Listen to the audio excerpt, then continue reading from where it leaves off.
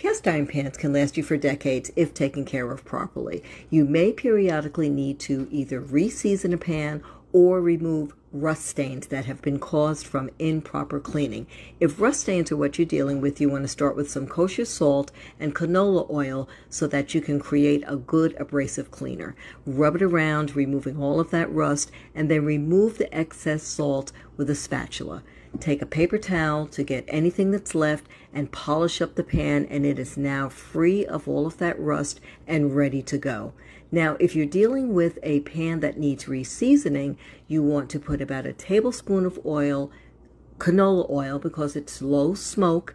Cover the pan completely and put into the oven for about an hour for it to set. Once it comes out, your pan is now ready to go. Take care of those pans and they'll take care of you.